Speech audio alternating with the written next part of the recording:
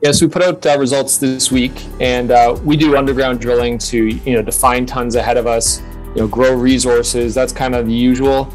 Always high grade, 2 to 3 meters at 1,500 to 3,000 grams silver equivalent. But the highlight hole of this week's release, 7.5 meters at 2,800 silver equivalent. Definitely one of the better holes that I've seen.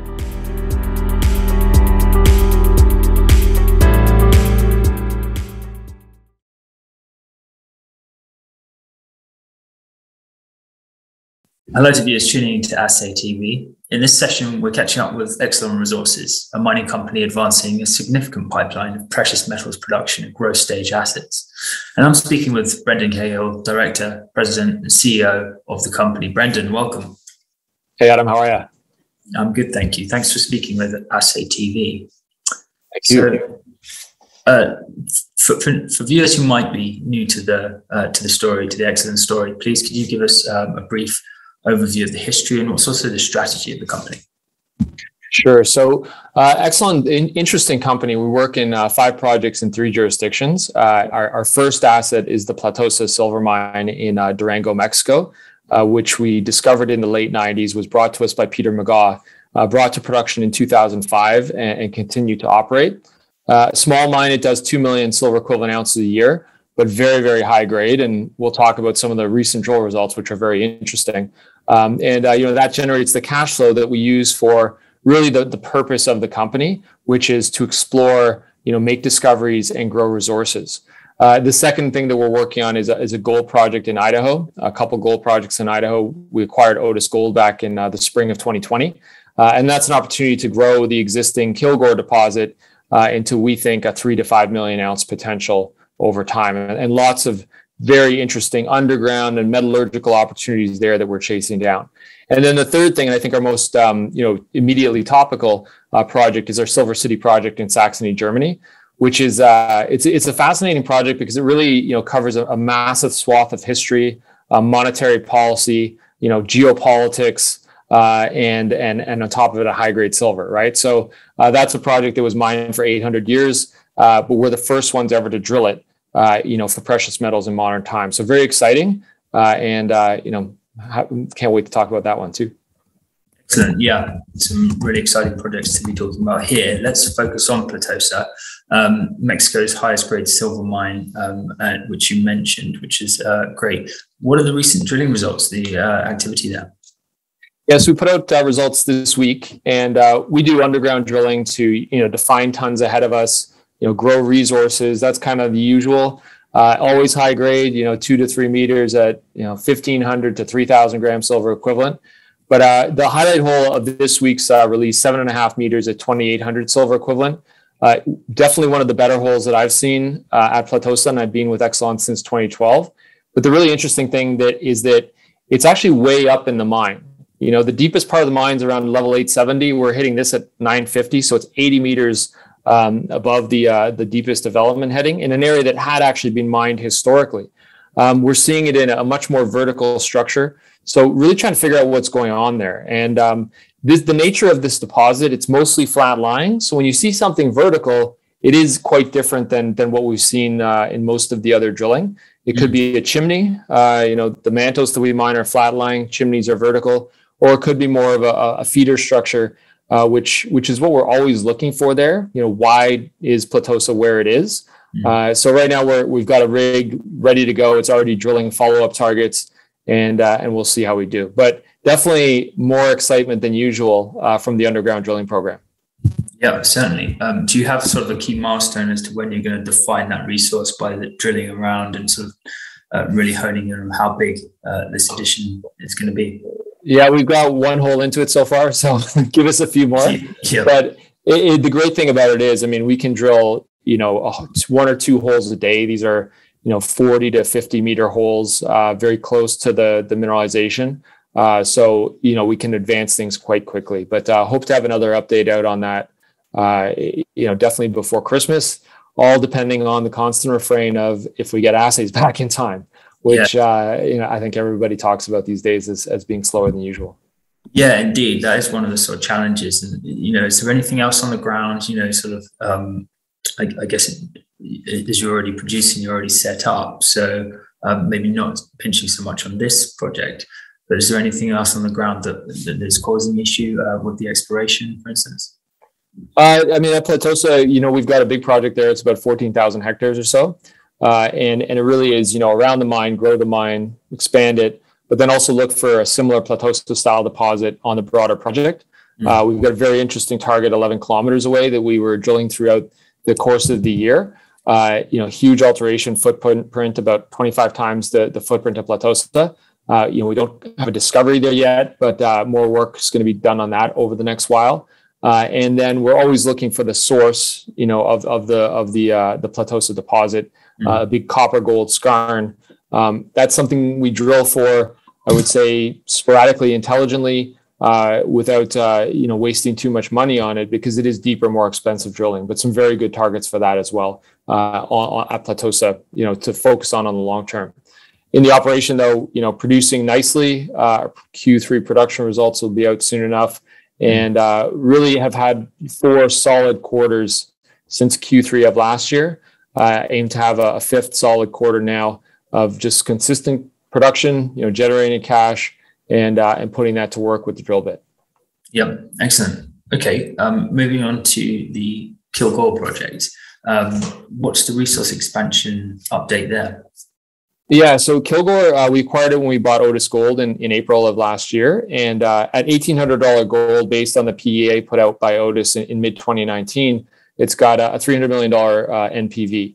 So very high quality asset, relatively low CapEx, low strip ratio, very good metallurgical recoveries.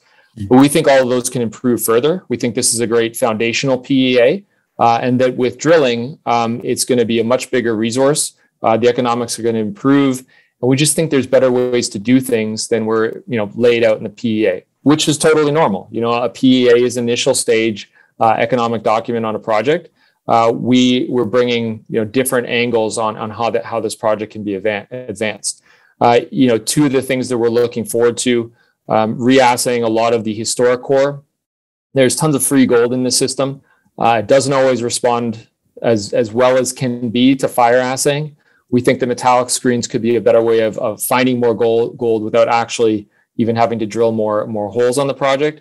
But then we're also waiting for the permit, which should be for the next phase of drilling, and that's fairly imminent. And once we get back drilling, it's really focusing on high grade, because the resource is about 0.5 gram, 0.58 grams, just under 1 million ounces.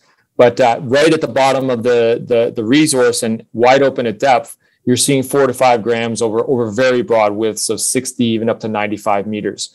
So following up on that more structurally controlled gold, getting a better handle on the modeling around that's going to be one of the first things that we drill when we get drilling here, hopefully before the end of the year. Yep, excellent. And presumably, great infrastructure and sort of situation there for the site, and the history of what's gone on there already puts you at an advantage.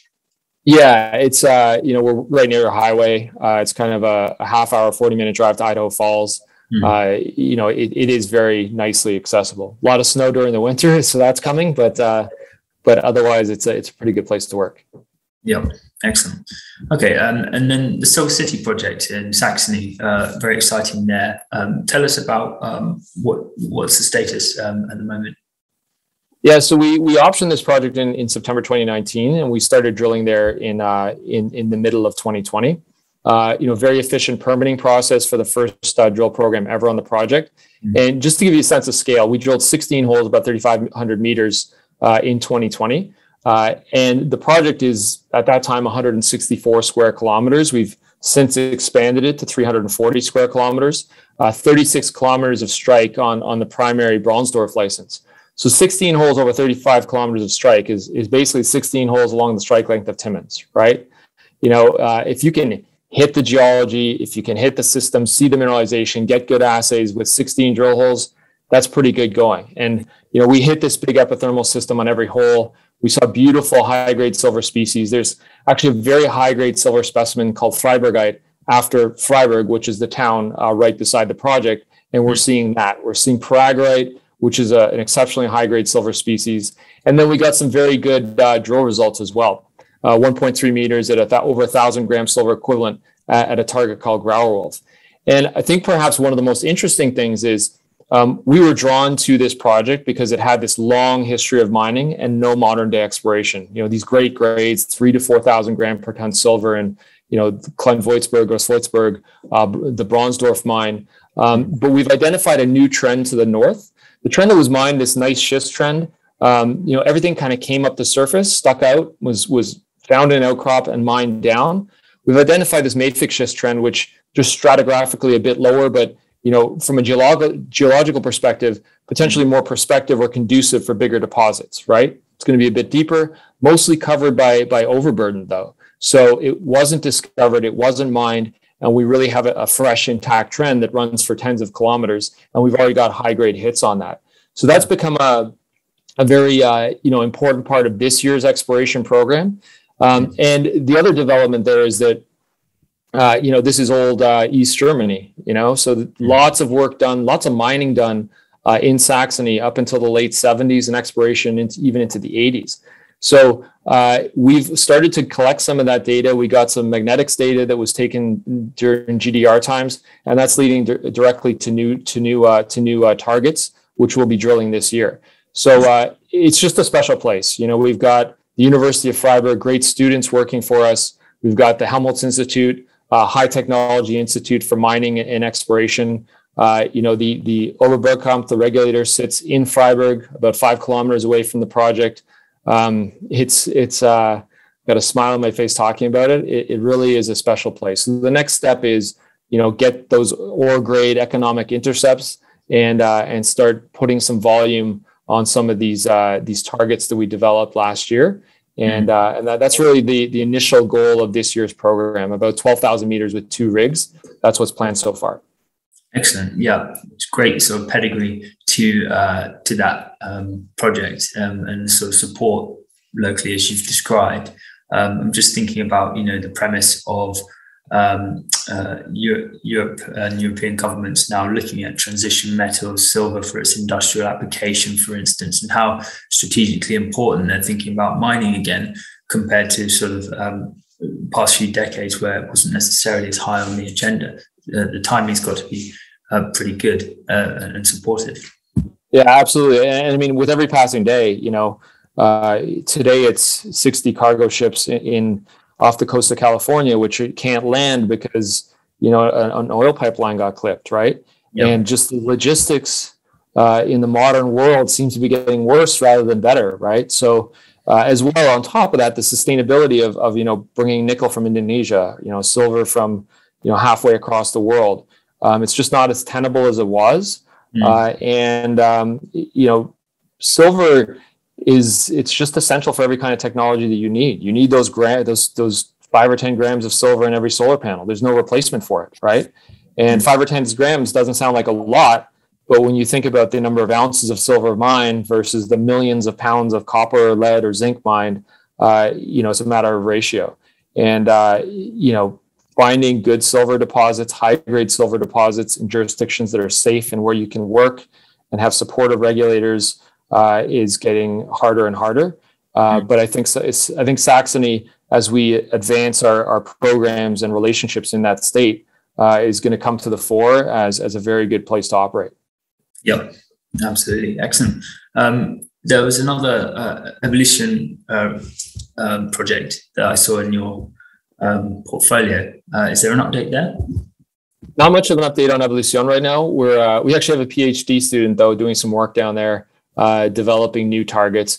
It's a fascinating project, right? It's 35 kilometers of strike of the Northern Fresnillo silver trend, which has seen zero exploration because it's all undercover, right? And this theme of like finding things undercover, we're doing the same thing in Freiburg and at Silver City, and using modern technology to see through and find the stuff that wasn't easy to find with historic technology, where they're unbelievable miners, but they didn't have geophysics or geochem. So kind of on the back burner a little bit right now, but we are developing some interesting targets there, and hopefully get those going forward in 2022.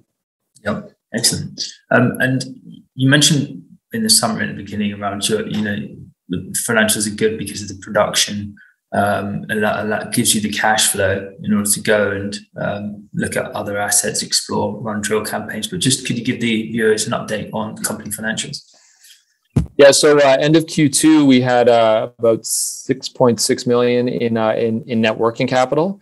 Did about 10 million in revenue in Q2. Our financials will be out, before November 15th. We'll have an update out on timing with our production results, which should be out kind of mid or second or third week of October. I think the thing is, Platosa is a small mine. All sustaining costs are kind of in the high teens, low 20s when you include corporate G&A. But it does generate that bit of cash flow. But our focus is really on discovery and resource growth, and finding even better things than what Platosa is, being this mine that's been in operation now for 16 years or so. Yeah, indeed. Is there anything beyond organic growth? Are you looking to sort of acquire or look at new assets? Always. We optioned Silver City, brought that in. We acquired organically the Evolucion concessions. We acquired on a public M&A deal, Otis Gold. I think we've got a really interesting portfolio right now. But I think with some of the assets that we have, if we do enough work on them, they'll be able to fly by themselves. And we're always looking to move things around or looking for deals, and it's really just about creating as much value as possible. And the market is interesting right now. A couple of years ago, $15 silver, investors were a lot less risk tolerant. Now I think there's more interest in exposure to single assets and really kind of getting the leverage off of discovery and resource growth and moving into development. We've got a nice chessboard to play with here, and always looking for those kind of opportunities as well.